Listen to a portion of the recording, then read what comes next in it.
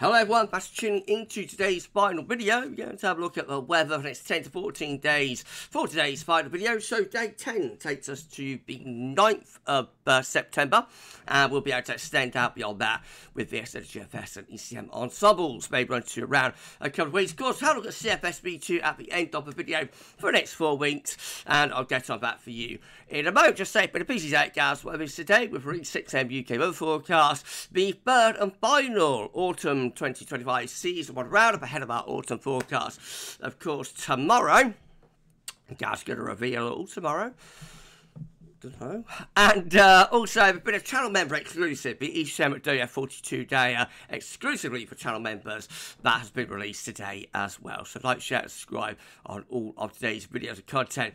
So everyone for doing that for GavsWeatherVids. Thank you so much. We've got one more reveal. I should have done this yesterday, but I was really pushed time. I was working on the autumn forecast yesterday morning, and so I was really pushed time. Quite pushed for time today, but I'm going to do the reveal today for the final calendar entry. So this is our December 2026 for the GavsWeatherVids calendar. Wow. Winter Wonderland. Walking in the Winter Wonderland. So sorry everyone, but it is a proper Winter Wonderland picture. So thank you so much for submitting this, and congratulations to Fisk.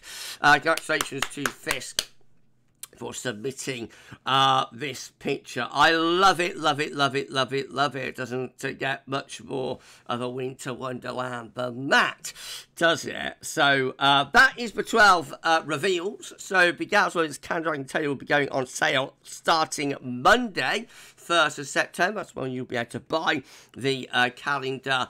So it's going to be retailing at £13. That's £10 for the calendar, £3 postage and packaging. We've had to put that up by 50p since last year due to the prices of the Royal Mail and whatnot going up. But I think that's still pretty competitive. I think that's still a decent price. £13 in total, £3 postage, £10 for the calendar, and you'll be able to send that to our PayPal page. So the link's in the description with the video. So just send £13 and we'll get the calendar out to you. And that's great. So from Monday you will be able to buy the GavsWeatherVids 2026 calendar from the first day of September, the first day of meteorological autumn. I love it. So more about that as well tomorrow. Thank you so much to all of our entrants, and congratulations to all of you as well. More about that tomorrow. Right, okay, going to start off later with that from urbanoldschool.net, showing that low pressure is in control. So quite a deep area of low pressure actually sitting to the west of the UK and Ireland and bringing in this westerly flow from off the Atlantic. So going to be turning, or is turning wet, windy with that area of low pressure. Quite an active front push across the country as well, brings some pretty heavy rain with it as well. There's more low pressure downstream as well, another one around there for later on next week. Central England temperature is currently sitting at 17.9, that's 2.1 degrees, above 61 tonight on the average. It's provisional, the 28th of August. These are the GFS upper air temperature precipitation ensembles. Next couple of weeks on Sheffield today, the red line is the 30-year upper air temperature average for Sheffield, around average with the upper air temperature at the moment. We'll see them lifting up as we go through into the second week of September, but only briefly. Overall, nothing particularly exciting going on from a temperature perspective. Also a little bit zonal there, I have to say. We've got some warmer and cooler sectors alternating, but overall not particularly exciting from a temperature perspective. The main thing, and the main issue, as we've been talking about in videos over the past week or so, is the change to more unsettled weather. So we have got precipitation spikes from beginning to end there. Looks like particularly the first week of September shaping up to be quite wet, and that could extend out into the second week of the month as well. Temperature anomalies for the next 5 days. 4th of September, going to be above average in the east and or slightly below average in the west. 10 to 14 day, again, average is slightly above. Precipitation anomalies next 7 days, so 6th of September, largely western average, especially so the more southern and western regions. Although 10 to 16 day, interestingly, is shifting a bit dry. So it might be a bit of a drying trend there up to the middle part of the month. Okay, let's start going for chart data. And Miss South UK Bet Euro run. Looking for midnight on Tuesday. Low pressure bearing down. Looking rather wet and windy. And so as we go through Wednesday, Thursday, Friday, further low pressure. Pushing through by the end of next week, though, and into next weekend, the first weekend of September. Possibly signs of a bit of a reach trying to get going south. Could bring something a little bit drier and warmer into more southern regions. Although, having said that, still looks quite unsettled, particularly so to the north and to west. Right, well, Icon, again, low pressure is barrelling throughout much of this week, even into next weekend. That's midnight next Saturday. Further low pressure bringing more wet and windy weather in from off the Atlantic. So, Icon set unsettled to next weekend, which is a big change, isn't it? Big pattern change here. May not last much more than a week, 10 days, but, you know, at the moment, looks very significant. KMA, again, with low pressure pushing through. Check that one out. That's the 4th of September next week. So that brings some very wet, possibly quite stormy weather even into the south there. Bit of a ridge attempt around the 5th to the 6th of September. But that's quickly swept aside by more low pressure coming in off the Atlantic. It's 11th of September and basically still looking unsettled with low pressure charting the ascendancy. This GFS midnight run looks again low pressure dominates, bit of a ridge attempt by the end of next week. That's midnight next Saturday, trying to build up some heights into the south and perhaps some quite warm air just flirting, or some quite hot air actually, just flirting with far south and southeast. But again, quickly pushed aside by low pressure coming in from off the Atlantic. An attempt to get a ridge going in the south there by the 12th of September. But low pressure keeps on coming up to the north. Perhaps a more defined area of high pressure trying to get going by mid-month. That's quite cool though, with high pressure just out to our west. A little bit more anticyclonic, I think, for the GFS midnight run there. But GFS V2, in comparison, has low pressure pushing through, both staying unsettled throughout much of next week with bouts of rain to come.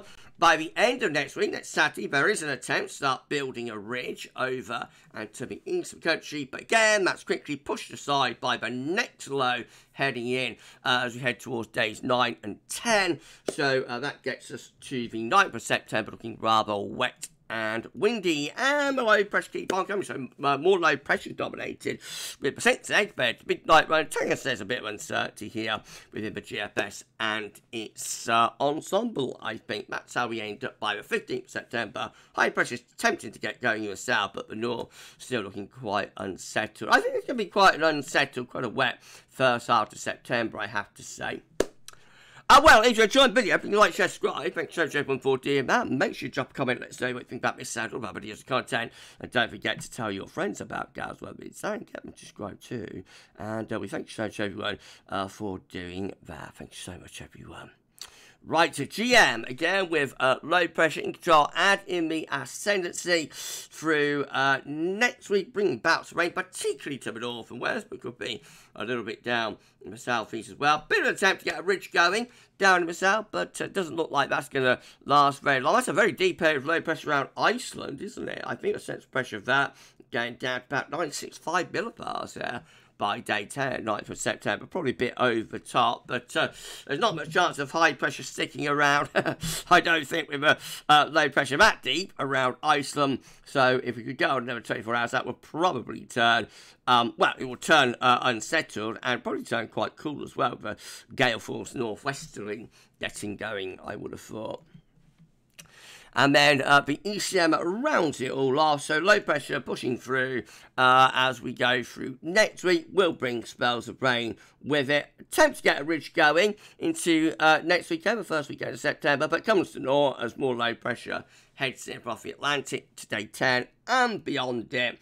Low pressure carries on being in the ascendancy just at the very end, a bit of a ridge building into south, something a bit drier there, but the north looking are rather mixed. Well, this is a precipitation forecast based on the ECM run from Spread.com. So here's today's rain coming in from off the Atlantic, proper Atlantic band of rain. Been a while since we've seen one of those pushing across the country.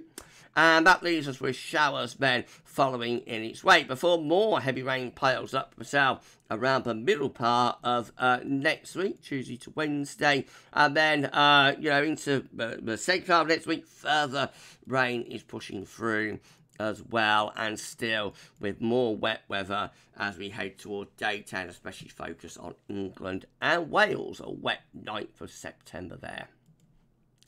These are the options on the table within the ECM ensembles today for day 10 for the Icelandic Met Office.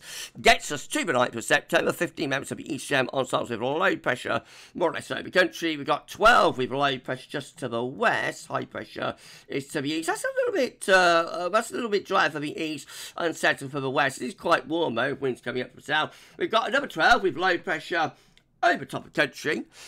We've got 6 building in a ridge. So obviously that's going to be drier. And then we've got another 6 with low pressure generally to the north, high pressure to the south. And so that's looking a little bit flat and westerly. I think most of the options are still looking unset about day 10, to be honest, today. At 2 weeks, in 2 weeks' time, these are the options that we've got. Goes to the 14th of September, 15 members of the ECM ensembles with a ridge from southwest to the northeast. So it will be quite a lot of dry weather with that. We've got another 15 with low pressure to the north, high pressure to the south. We look rather flat and westerly with that. We've got 10, but strengthening the high pressure over to the south of the country. We've got 6 with high pressure building to the east, and we've got 5 with high pressure just to the north and to the northeast. So day 10, most of the options seem to be involving low pressure. Day 14, there is a stronger hint of some higher pressure, but I think so. We might be in for something a bit drier, perhaps around the middle part of the month.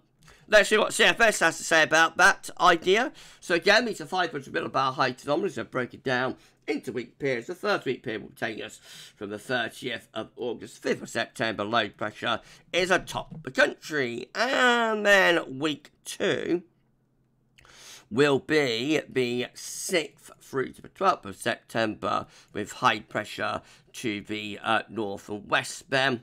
So a little bit more of a higher pressure influence. And that carries on strengthening to week 3, which is the 13th to the 19th of September. High pressure and back in control, mostly dry, potentially warm or very warm, with winds in from a easy southeast direction. And then finally, week 4 rounds it all off. It's the 20th to 26th of September with low pressure north and high pressure south, with back into like a westerly flow. So a bit of a changeable September, but there is a period of drier and warmer weather there through the middle and second half of the month, and we shall see as ever. Right, we're done. If you've enjoyed the video, please like, share, subscribe. Thanks so much everyone for doing that. Drop a comment, let's say what you think about this and all my videos and content. Don't forget to tell friends about GavsWeatherVids. Don't subscribe too. Thanks so much everyone for doing that. So tomorrow is the big one. We're going to reveal, Gav's going to reveal. Oh, you don't want to miss that. Maybe you do. No, it's the autumn 2025 forecast from GavsWeatherVids tomorrow, being released at 10 AM. Also got 6 AM forecast, 10 to 14 there. I'm afraid, so I had been hoping to do one last Sunday roundup this weekend, but time has just run away from me. So unfortunately, we have actually had our final Sunday roundup for this year, and that occurred back in July. I'm so sorry about that, everyone, but it means that when we do the winter updates, because of course when we get your forecast that way, next thing we're on to with long range is winter updates. So it means that when we do the winter updates, first winter update next Sunday, everything you see will be fresh. I guess you won't have seen it in the Sunday roundup. So I guess there's that going for it. But for anybody who's waiting for the final Sunday roundup, I'm so sorry about that. It's just one of those situations where I've got a second job to do. I've got the autumn forecast to do. And the long range forecasts do take a lot of time.